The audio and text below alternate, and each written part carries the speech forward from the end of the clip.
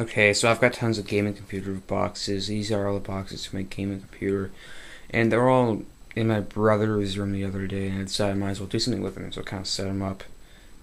Well, not really, but still. Um, and, I decided I might as well set them up, so I did. And, sorry about the light there. The lighting here is terrible for taking a video, so, anyway. I tried to place them logically. I got my, motherboard there and the processor and video, and, not video card. RAM right there and the video card right there. And, you may notice that we have two motherboard boxes. That's because we got this one and it broke. Well, it was a dud, I guess, because it didn't work. And that's what happens when you get the DP45SG motherboard.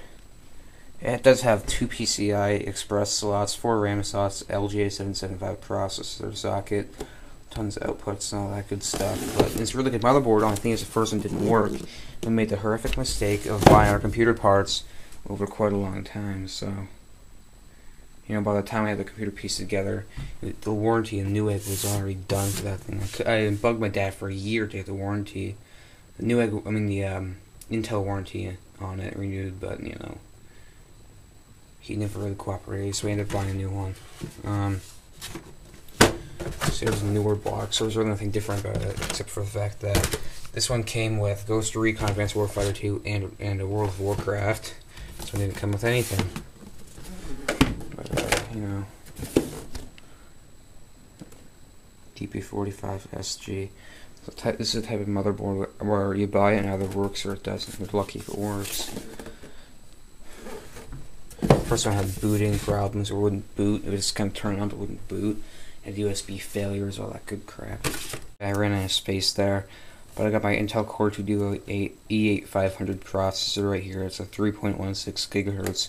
I was gonna get the 3.33 for the thing, but that was too much. I decided it wasn't really worth it to get, like 0.17 more gigahertz just for like $50 more. So it's got 3.16 gigahertz frequency, FSB of 1333 megahertz, 6 megabyte L2 cache, 45 nm core, socket LGA775 PCG06. Anyway, it's E8500.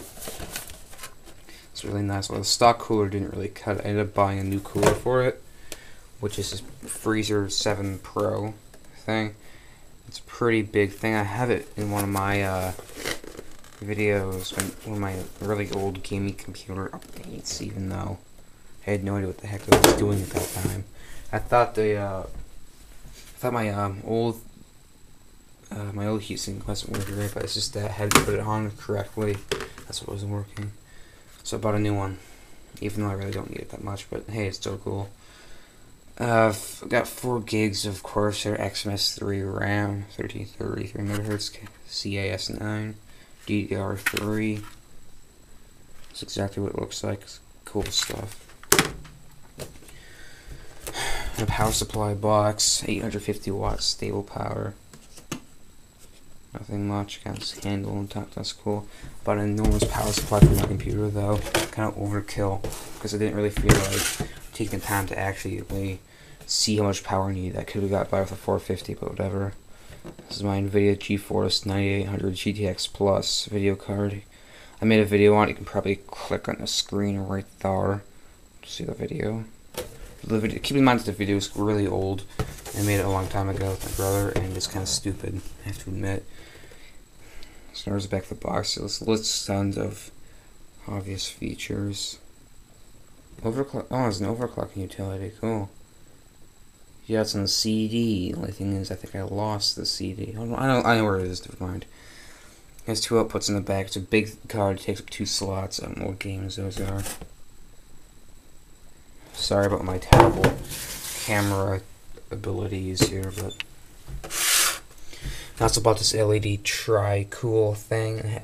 And the reason I bought this was because I literally blew up my fan to my rear fan to my computer. I was hooked it up wrong, the wire exploded, so I bought a new one. It's called 3 LEDs, actually 3 speeds. It has a manual set on it. It you set to slow, medium, or fast. But I have it hooked up to the motherboard, so the motherboard will be able to control it. It was 20 bucks at Staples. It's pretty cool. And I have a Razer Death Adder mouse. That's cool. It's a very nice mouse, very comfortable. Nice box too. And I do not have the box to my Guardian 921 case, and I do not have the box to my headset. But you know, the box to my case is really big in blue and black, and it says NZXT Guardian 921 on it, and I don't feel like getting it because it's in the attic of our barn right now. So I don't know where my headset box is. Actually, about 2 of the headsets since Brian smashed one of them in anger. But you know, that's enough, I guess. This video is long enough, but I guess it's a video on all my boxes. Kind of pointless, but okay.